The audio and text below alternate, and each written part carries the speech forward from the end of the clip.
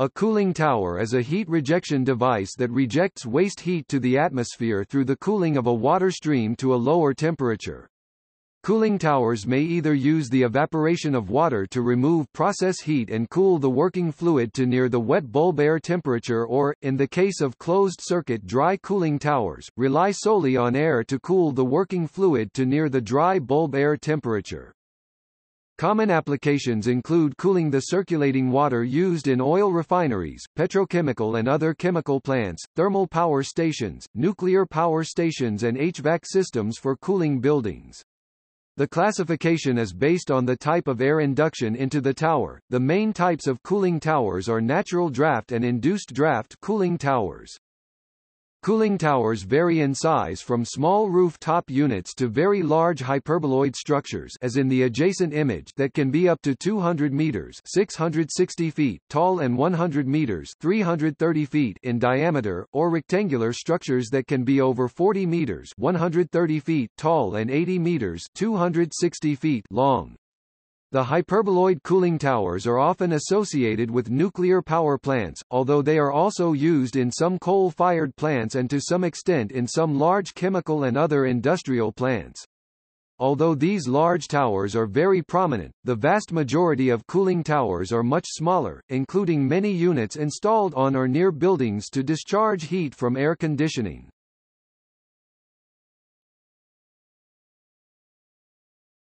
Topic: History. Cooling towers originated in the 19th century through the development of condensers for use with the steam engine. Condensers use relatively cool water, via various means, to condense the steam coming out of the cylinders or turbines. This reduces the back pressure, which in turn reduces the steam consumption, and thus the fuel consumption, while at the same time increasing power and recycling boiler water. However, the condensers require an ample supply of cooling water, without which they are impractical. The consumption of cooling water by inland processing and power plants is estimated to reduce power availability for the majority of thermal power plants by 2040 to 2069. While water usage is not an issue with marine engines, it forms a significant limitation for many land-based systems. By the turn of the 20th century, several evaporative methods of recycling cooling water were in use in areas lacking an established water supply, as well as in urban locations where municipal water mains may not be of sufficient supply, reliable in times of demand, or otherwise adequate to meet cooling needs. In areas with available land, the systems took the form of cooling ponds. In areas with limited land, such as in cities, they took the form of cooling towers. These early towers were positioned either on the rooftops of buildings or as freestanding structures, supplied with air by fans or relying on natural airflow. An American engineering textbook from 1911 described one design as a circular or rectangular shell of light plate, in effect, a chimney stack much shortened vertically 20 to 40 feet high and very much enlarged laterally. At the top is a set of distributing troughs, to which the water from the condenser must be pumped. From these it trickles down over mats made of wooden slats or woven wire screens, which fill the space within the tower. A hyperboloid cooling tower was patented by the Dutch engineers Frederik van Ittersen and Gerard Kuipers in 1918. The first hyperboloid cooling towers were built in 1918 near Heerlen. The first ones in the United Kingdom were built in 1924 at Lister Drive Power Station in Liverpool, England, to cool water used at a coal-fired electrical power station.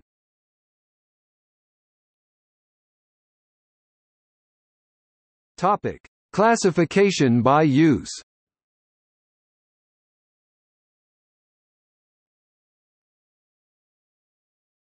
Topic: Heating, ventilation and air conditioning (HVAC).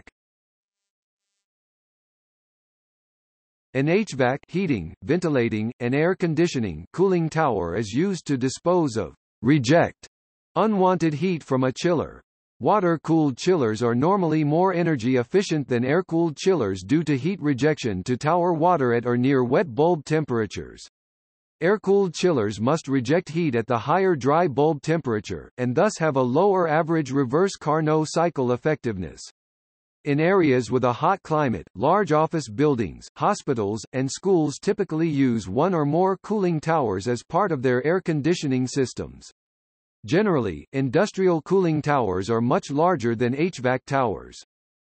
HVAC use of a cooling tower pairs the cooling tower with a water-cooled chiller or water-cooled condenser. A ton of air conditioning is defined as the removal of 12,000 BTU per hour, 3,500 W. The equivalent ton on the cooling tower side actually rejects about 15,000 BTU per hour, 4,400 W, due to the additional waste heat equivalent of the energy needed to drive the chiller's compressor.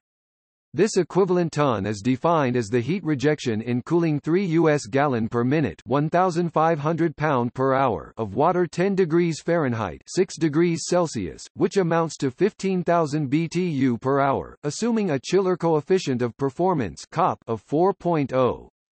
This COP is equivalent to an energy efficiency ratio (EER) of 14. Cooling towers are also used in HVAC systems that have multiple water source heat pumps that share a common piping water loop. In this type of system, the water circulating inside the water loop removes heat from the condenser of the heat pumps whenever the heat pumps are working in the cooling mode, then the externally mounted cooling tower is used to remove heat from the water loop and reject it to the atmosphere. By contrast, when the heat pumps are working in heating mode, the condensers draw heat out of the loop water and reject it into the space to be heated. When the water loop is being used primarily to supply heat to the building, the cooling tower is normally shut down and may be drained or winterized to prevent freeze damage, and heat is supplied by other means, usually from separate boilers.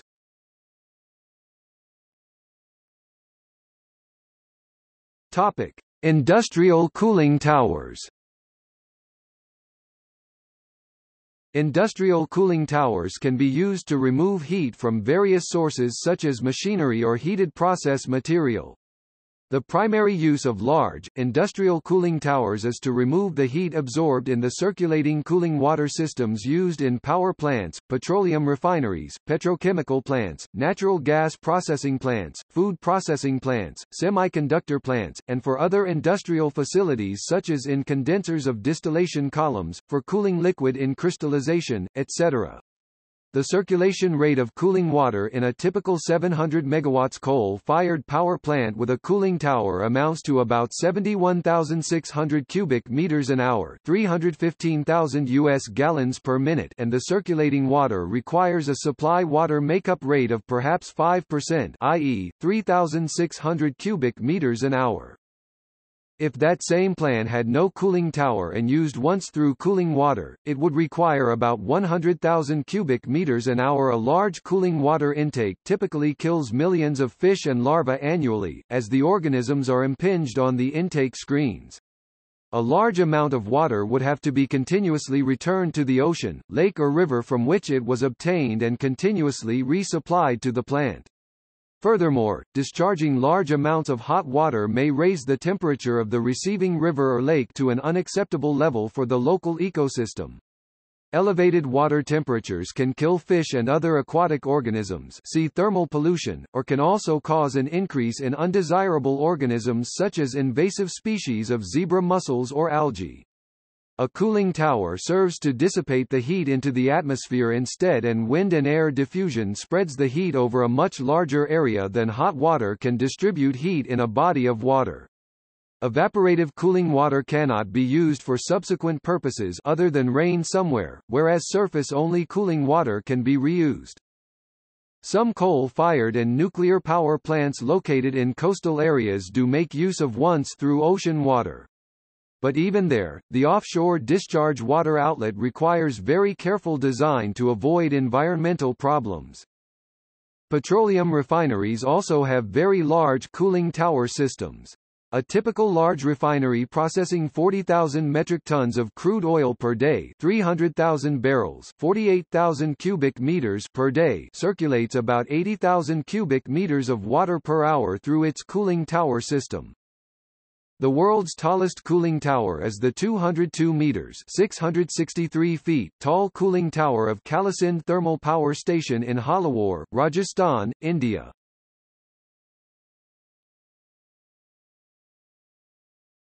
Topic: Classification by build.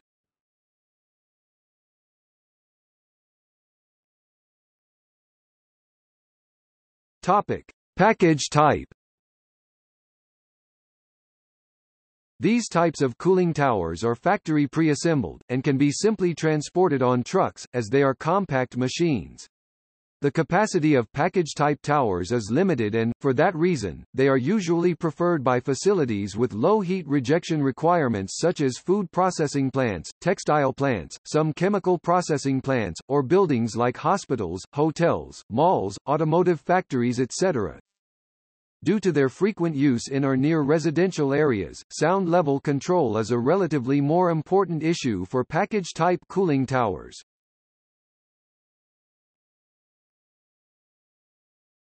Topic: Field-erected type.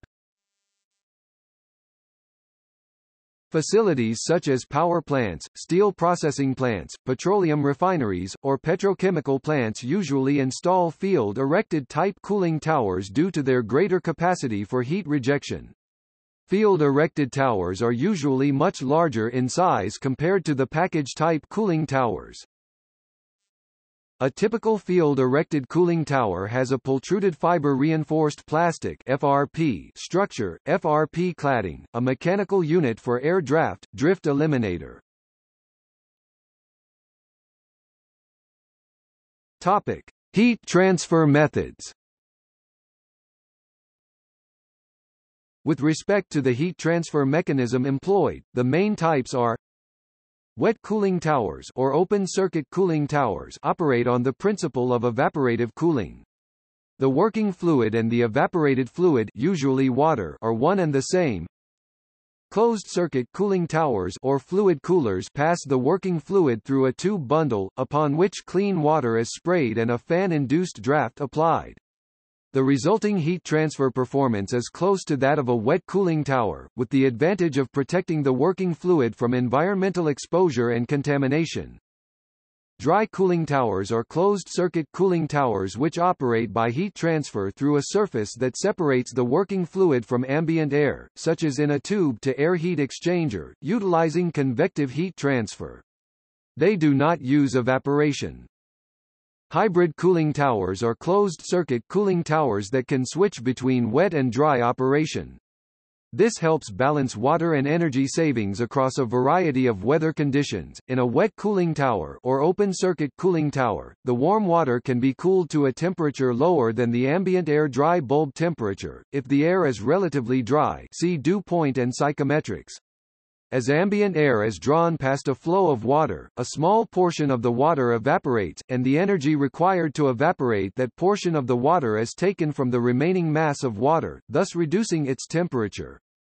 Approximately 970 BTU of heat energy is absorbed for each pound of evaporated water, 2 megajoules per kilogram.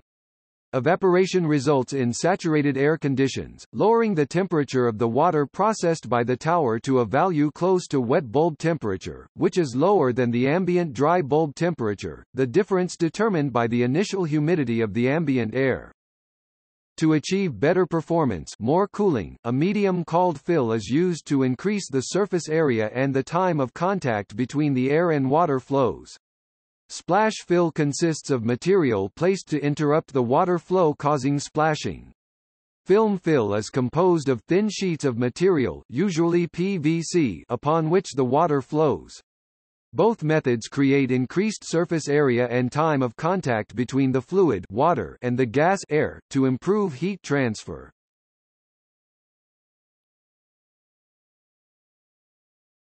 Topic: Air flow generation methods. With respect to drawing air through the tower, there are three types of cooling towers. Natural draft utilizes buoyancy via a tall chimney. Warm, moist air naturally rises due to the density differential compared to the dry, cooler outside air. Warm, moist air is less dense than drier air at the same pressure. This moist air buoyancy produces an upwards current of air through the tower. Mechanical draft uses power-driven fan motors to force or draw air through the tower. Induced draft, a mechanical draft tower with a fan at the discharge at the top which pulls air up through the tower. The fan induces hot moist air out the discharge. This produces low entering and high exiting air velocities, reducing the possibility of recirculation in which discharged air flows back into the air intake. This fan-fin arrangement is also known as draw-through. Forced draft, a mechanical draft tower with a blower-type fan at the intake. The fan forces air into the tower, creating high entering and low exiting air velocities. The low exiting velocity is much more susceptible to recirculation. With the fan on the air intake, the fan is more susceptible to complications due to freezing conditions. Another disadvantage is that a forced draft design typically requires more motor horsepower than an equivalent induced draft design. The benefit of the forced draft design is its ability to work with high static pressure. Such setups can be installed in more confined spaces and even in some indoor situations. This fan-fin geometry is also known as blow-through. Fan-assisted natural draft, a hybrid type that appears like a natural draft setup, though airflow is assisted by a fan, hyperboloid, sometimes incorrectly known as hyperbolic, cooling towers have become the design standard for all natural draft cooling towers because of their structural strength and minimum usage of material. The hyperboloid shape also aids in accelerating the upward convective air flow, improving cooling efficiency. These designs are popularly associated with nuclear power plants. However, this association is misleading, as the same kind of cooling towers are often used at large coal-fired power plants as well. Conversely, not all nuclear power plants have cooling towers, and some instead cool their heat exchangers with lake, river or ocean water. Thermal efficiencies up to 92% have been observed in hybrid cooling towers.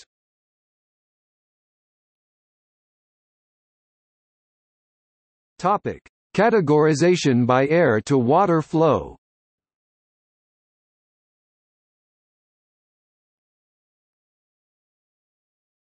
Topic: Crossflow.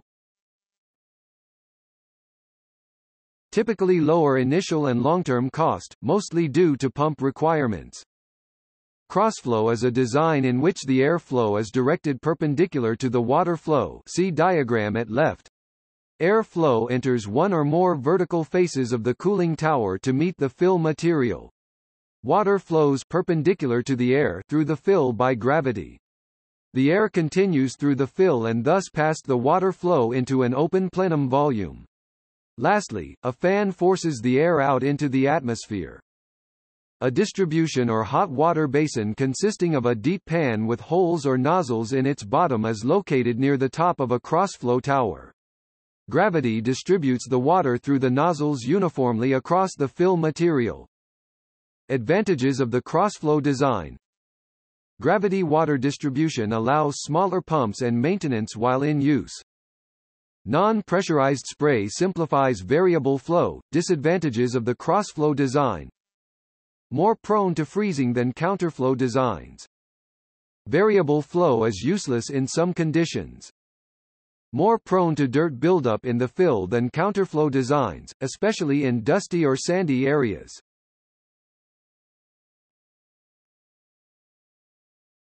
Topic: Counterflow. In a counterflow design, the air flow is directly opposite to the water flow. See diagram at left. Air flow first enters an open area beneath the fill media, and is then drawn up vertically. The water is sprayed through pressurized nozzles near the top of the tower, and then flows downward through the fill, opposite to the air flow. Advantages of the counterflow design. Spray water distribution makes the tower more freeze-resistant. Breakup of water in spray makes heat transfer more efficient. Disadvantages of the counterflow design. Typically higher initial and long-term cost, primarily due to pump requirements. Difficult to use variable water flow, as spray characteristics may be negatively affected. typically noisier, due to the greater water fall height from the bottom of the fill into the cold water basin. Topic: Common aspects. Common aspects of both designs. The interactions of the air and water flow allow a partial equalization of temperature, and evaporation of water. The air, now saturated with water vapor, is discharged from the top of the cooling tower.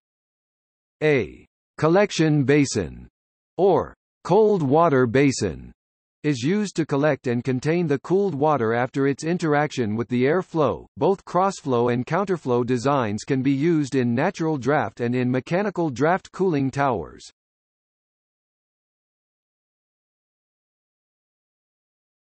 Topic: Wet cooling tower material balance. Quantitatively, the material balance around a wet, evaporative cooling tower system is governed by the operational variables of makeup volumetric flow rate, evaporation and windage losses, draw-off rate, and the concentration cycles. In the adjacent diagram, water pumped from the tower basin is the cooling water routed through the process coolers and condensers in an industrial facility. The cool water absorbs heat from the hot process streams which need to be cooled or condensed, and the absorbed heat warms the circulating water (C). The warm water returns to the top of the cooling tower and trickles downward over the fill material inside the tower. As it trickles down, it contacts ambient air rising up through the tower either by natural draft or by forced draft using large fans in the tower. That contact causes a small amount of the water to be lost as windage or drift W, and some of the water E to evaporate. The heat required to evaporate the water is derived from the water itself, which cools the water back to the original basin water temperature, and the water is then ready to recirculate. The evaporated water leaves its dissolved salts behind in the bulk of the water which has not been evaporated, thus raising the salt concentration in the circulating cooling water. To prevent the salt concentration of the water from becoming too high, a portion of the water is drawn off or blown down D for disposal. Fresh water makeup M is supplied to the tower basin to compensate for the loss of evaporated water, the windage loss water and the draw-off water. Using these flow rates and concentration dimensional units, a water balance around the entire system is then M equals E plus D plus W. Since the evaporated water E has no salts, a chloride balance around the system is M X M equals D X C plus W X C equals X C D plus W. Display style mx underscore m equals dx underscore c plus wx underscore c equals x underscore c d plus w, and therefore x c x m equals cycles of concentration equals m d plus W equals M minus E equals 1 plus E D plus W. Display style x underscore c over x underscore m equals text cycles of concentration equals m over d plus w equals m over me equals 1 plus e over d plus w.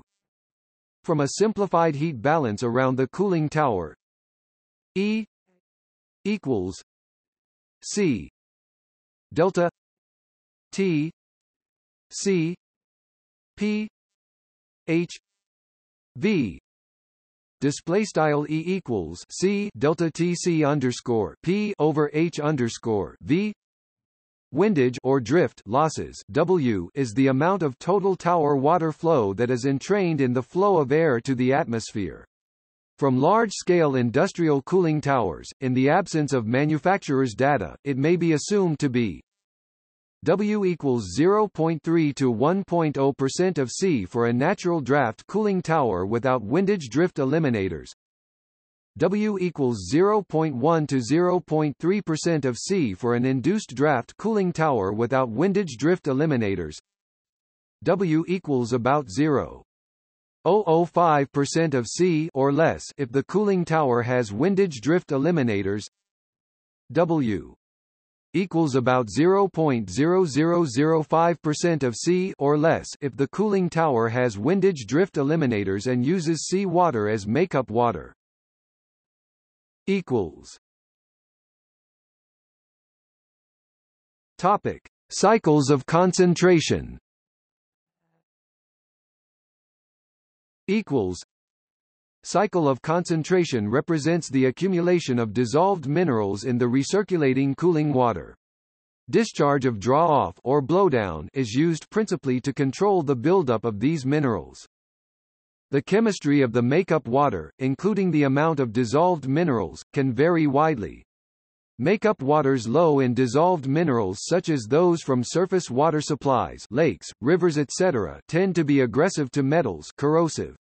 Makeup waters from groundwater supplies such as wells are usually higher in minerals, and tend to be scaling, deposit minerals. Increasing the amount of minerals present in the water by cycling can make water less aggressive to piping, however, excessive levels of minerals can cause scaling problems. As the cycles of concentration increase, the water may not be able to hold the minerals in solution. When the solubility of these minerals have been exceeded, they can precipitate out as mineral solids and cause fouling and heat exchange problems in the cooling tower or the heat exchangers. The temperatures of the recirculating water, piping and heat exchange surfaces determine if and where minerals will precipitate from the recirculating water. Often a professional water treatment consultant will evaluate the makeup water and the operating conditions of the cooling tower and recommend an appropriate range for the cycles of concentration. The use of water treatment chemicals, pretreatment such as water softening, pH adjustment, and other techniques can affect the acceptable range of cycles of concentration. Concentration cycles in the majority of cooling towers usually range from 3 to 7. In the United States, many water supplies use well water which has significant levels of dissolved solids. On the other hand, one of the largest water supplies, for New York City, has a surface rainwater source quite low in minerals, thus cooling towers in that city are often allowed to concentrate to 7 or more cycles of concentration. Since higher cycles of concentration represent less makeup water, water conservation efforts may focus on increasing cycles of concentration. Highly treated recycled water may be an effective means of reducing cooling tower consumption of potable water, in regions where potable water is scarce.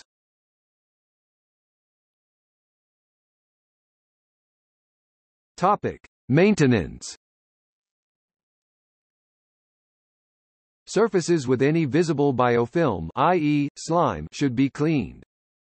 Disinfectant and other chemical levels in cooling towers and hot tubs should be continuously maintained and regularly monitored. Regular checks of water quality, specifically the aerobic bacteria levels, using dip slides should be taken as the presence of other organisms can support Legionella by producing the organic nutrients that it needs to thrive.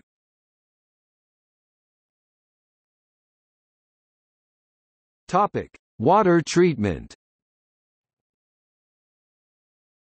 Besides treating the circulating cooling water in large industrial cooling tower systems to minimize scaling and fouling, the water should be filtered to remove particulates, and also be dosed with biocides and algicides to prevent growths that could interfere with the continuous flow of the water. Under certain conditions, a biofilm of microorganisms such as bacteria, fungi and algae can grow very rapidly in the cooling water, and can reduce the heat transfer efficiency of the cooling tower. Biofilm can be reduced or prevented by using chlorine or other chemicals. A normal industrial practice is to use two biocides, such as oxidizing and non-oxidizing types to complement each other's strengths and weaknesses, and to ensure a broader spectrum of attack. In most cases, a continual low-level oxidizing biocide is used, then alternating to a periodic shock dose of non-oxidizing biocides.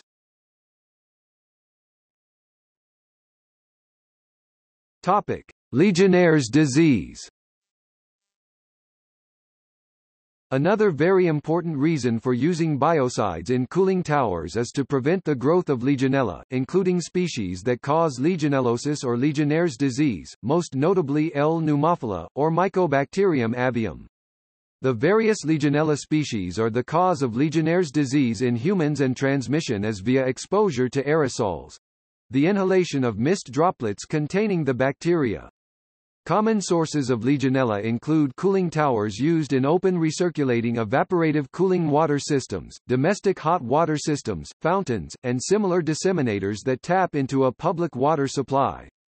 Natural sources include freshwater ponds and creeks. French researchers found that Legionella bacteria traveled up to 6 kilometers (3.7 miles) through the air from a large contaminated cooling tower at a petrochemical plant in Pas-de-Calais, France. That outbreak killed 21 of the 86 people who had a laboratory-confirmed infection. Drift or windage is the term for water droplets of the process flow allowed to escape in the cooling tower discharge. Drift eliminators are used in order to hold drift rates typically to 0.001 to 0.005% of the circulating flow rate.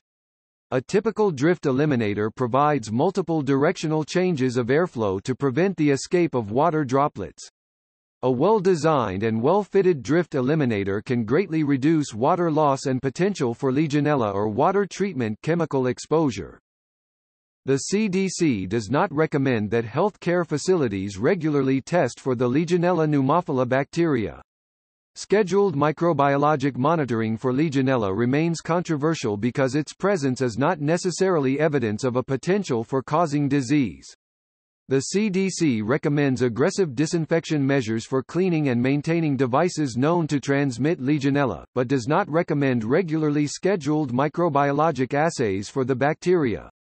However, scheduled monitoring of potable water within a hospital might be considered in certain settings where persons are highly susceptible to illness and mortality from Legionella infection, e.g. hematopoietic stem cell transplantation units, or solid organ transplant units. Also, after an outbreak of Legionellosis, health officials agree that monitoring is necessary to identify the source and to evaluate the efficacy of biocides or other prevention measures. Studies have found Legionella in 40% to 60% of cooling towers.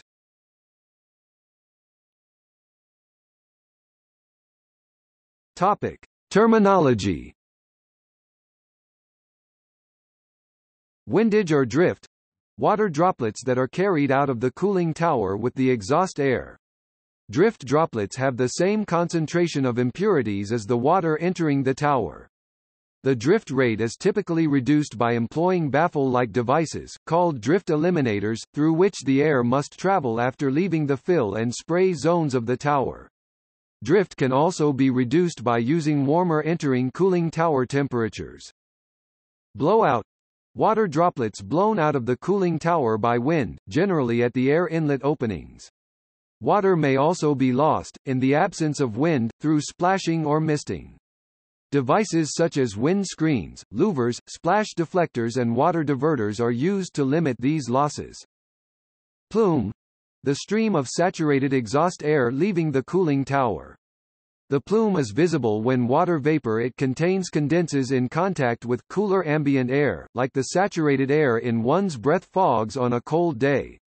Under certain conditions, a cooling tower plume may present fogging or icing hazards to its surroundings.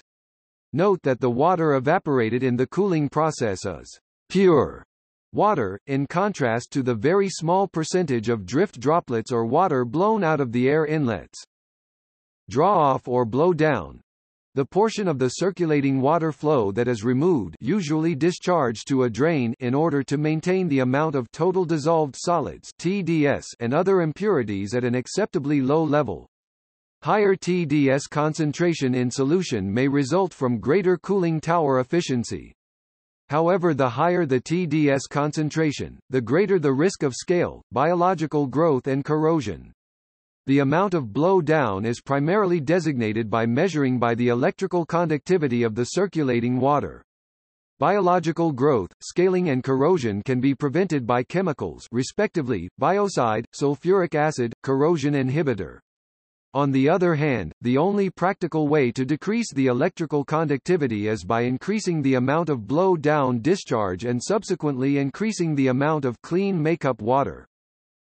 Zero bleed for cooling towers, also called zero blow down for cooling towers, is a process for significantly reducing the need for bleeding water with residual solids from the system by enabling the water to hold more solids in solution. Makeup.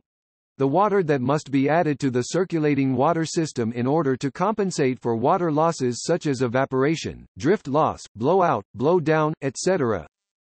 Noise. Sound energy emitted by a cooling tower and heard recorded at a given distance and direction. The sound is generated by the impact of falling water, by the movement of air by fans, the fan blades moving in the structure, vibration of the structure, and the motors, gearboxes or drive belts. Approach. The approach is the difference in temperature between the cooled water temperature and the entering air wet bulb temperature (TWB). Since the cooling towers are based on the principles of evaporative cooling, the maximum cooling tower efficiency depends on the wet bulb temperature of the air. The wet bulb temperature is a type of temperature measurement that reflects the physical properties of a system with a mixture of a gas and a vapor, usually air and water vapor. Range. The range is the temperature difference between the warm water inlet and cooled water exit. Fill. Inside the tower, fills are added to increase contact surface as well as contact time between air and water, to provide better heat transfer.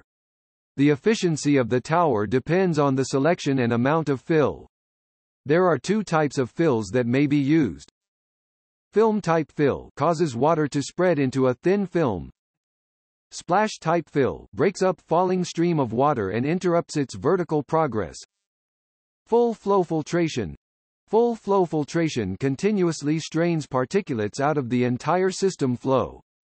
For example, in a 100-ton system, the flow rate would be roughly 300 gallons per minute.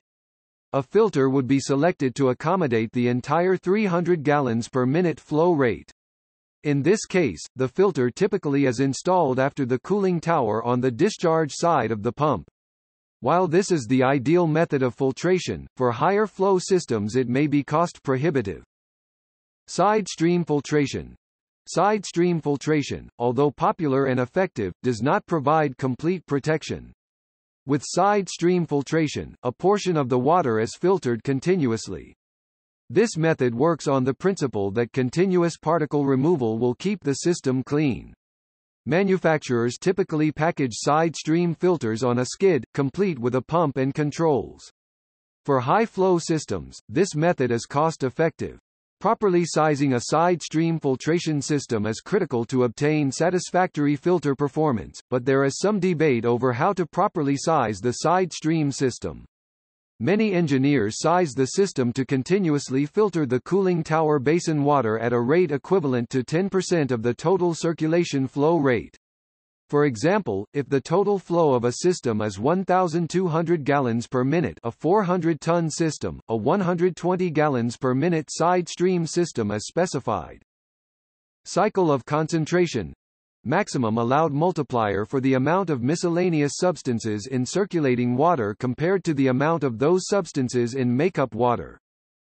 Treated timber. A structural material for cooling towers which was largely abandoned in the early 2000s.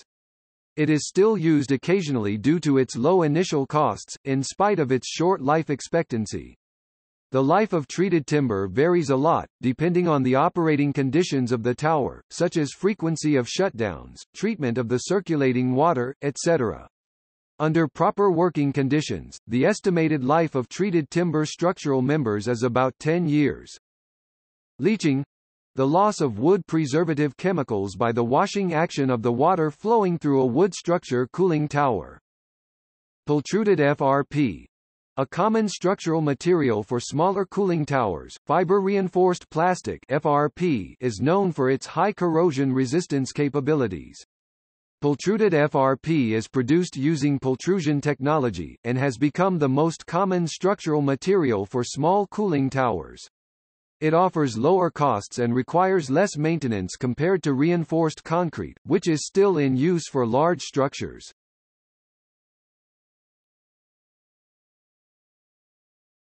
Topic: Fog production.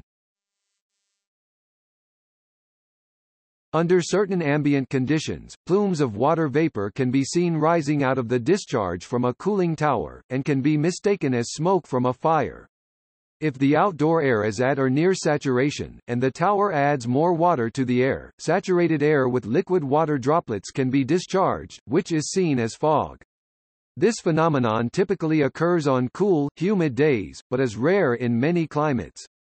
Fog and clouds associated with cooling towers can be described as homogenitis. As with other clouds of man-made origin, such as contrails and ship tracks, this phenomenon can be prevented by decreasing the relative humidity of the saturated discharge air.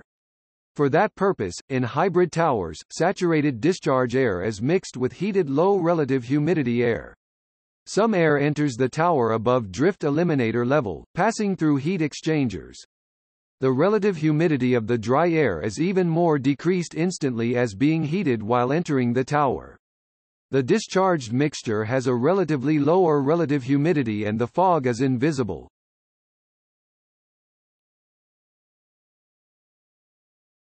Topic: Salt emission pollution. When wet cooling towers with seawater makeup are installed in various industries located in or near coastal areas, the drift of fine droplets emitted from the cooling towers contain nearly 6% sodium chloride which deposits on the nearby land areas. This deposition of sodium salts on the nearby agriculture, vegetative lands can convert them into sodic saline or sodic alkaline soils depending on the nature of the soil and enhance the sodicity of ground and surface water. The salt deposition problem from such cooling towers aggravates where national pollution control standards are not imposed or not implemented to minimize the drift emissions from wet cooling towers using seawater makeup. Respirable suspended particulate matter, of less than 10 micrometers (micro-m) in size, can be present in the drift from cooling towers. Larger particles above 10 micrometers in size are generally filtered out in the nose and throat via cilia and mucus, but particulate matter smaller than 10 micrometers, referred to as PM10, can settle in the bronchi and lungs and cause health problems. Similarly, particles smaller than 2.5 micrometers, PM2.5, tend to penetrate into the gas exchange regions of the lung, and very small particles less than 100 nanometers may pass through the lungs to affect other organs. Though the total particulate emissions from wet cooling towers with fresh water makeup is much less, they contain more PM10 and PM2.5 than the total emissions from wet cooling towers with sea-water makeup. This is due to lesser salt content in fresh water drift below 2000 ppm compared to the salt content of sea water drift 60,000 ppm.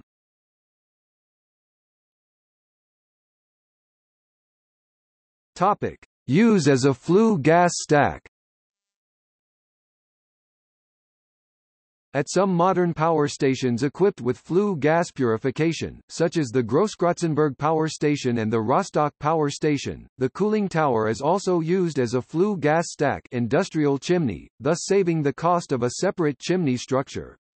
At plants without flue gas purification, problems with corrosion may occur, due to reactions of raw flue gas with water to form acids.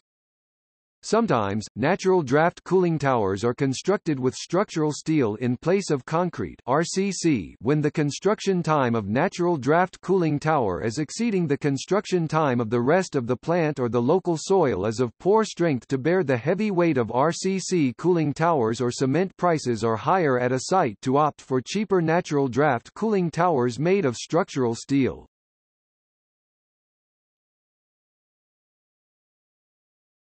Topic: Operation in freezing weather. Some cooling towers, such as smaller building air conditioning systems, are shut down seasonally, drained, and winterized to prevent freeze damage.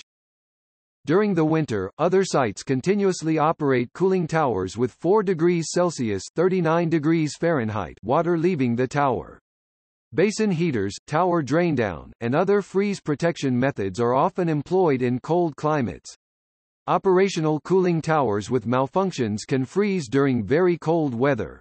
Typically, freezing starts at the corners of a cooling tower with a reduced or absent heat load.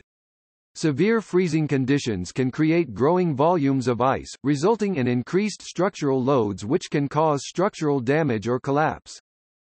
To prevent freezing, the following procedures are used. The use of water modulating bypass systems is not recommended during freezing weather.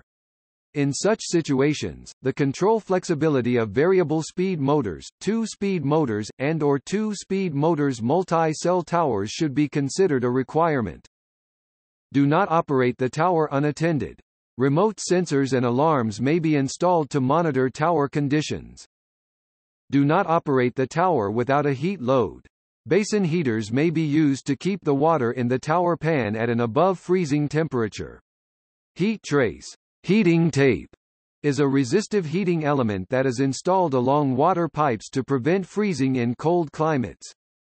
Maintain design water flow rate over the tower fill.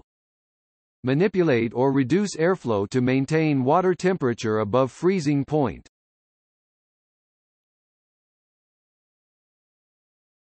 Topic: Fire hazard. Cooling towers constructed in whole or in part of combustible materials can support internal fire propagation. Such fires can become very intense, due to the high surface volume ratio of the towers, and fires can be further intensified by natural convection or fan-assisted draft. The resulting damage can be sufficiently severe to require the replacement of the entire cell or tower structure. For this reason, some codes and standards recommend that combustible cooling towers be provided with an automatic fire sprinkler system.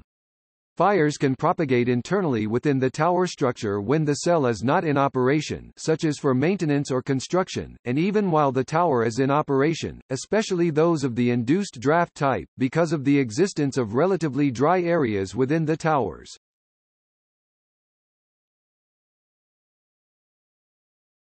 Topic: Structural stability. Being very large structures, cooling towers are susceptible to wind damage, and several spectacular failures have occurred in the past. At Ferrybridge Power Station on 1 November 1965, the station was the site of a major structural failure, when 3 of the cooling towers collapsed owing to vibrations in 85 miles per hour (137 kilometers per hour) winds. Although the structures had been built to withstand higher wind speeds, the shape of the cooling towers caused westerly winds to be funneled into the towers themselves, creating a vortex. 3 out of the original 8 cooling towers were destroyed, and the remaining 5 were severely damaged. The towers were later rebuilt and all 8 cooling towers were strengthened to tolerate adverse weather conditions.